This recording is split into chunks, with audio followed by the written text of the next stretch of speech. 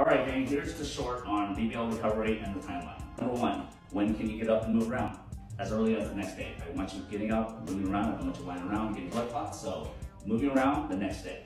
When can I start my butt exercises?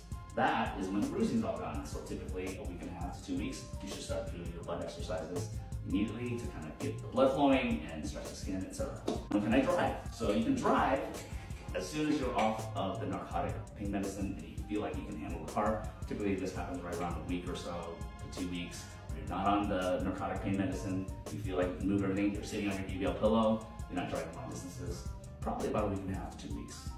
How long do I have to wear my compression garment?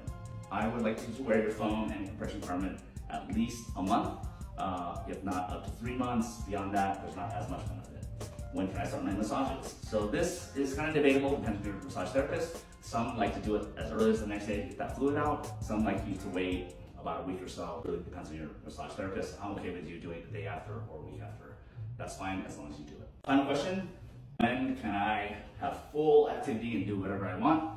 Typically, I like to say it's about a 4-week recovery, 4 to 6 weeks before you're at full activity. But with any liposuction, fat transfer, BBL procedure, it is a 6-month process, meaning you're not gonna feel 100% normal, you're not gonna look 100% normal until about 6 months. So that's why we follow you for about 6 months afterwards. So that's the short of it, long and short of it.